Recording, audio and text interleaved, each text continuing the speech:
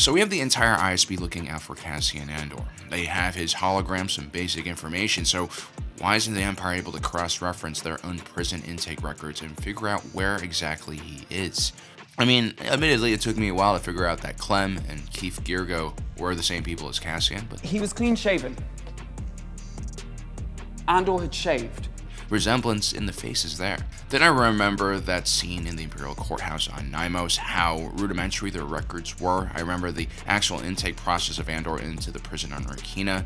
They didn't seem to do a good job of record keeping. Actually, they didn't take any pictures or records of Andor. They didn't scan his fingerprints, which now that I think about it makes sense because this isn't really a prison, it's more of a labor camp. So who exactly is being held inside doesn't really matter that much. They're just labor. I know everyone is supposed to have chain codes, which essentially were your ID in the Star Wars galaxy during this time period, but it's possible that Cassian Andor, being from a separatist-aligned area, never received his after the war ended.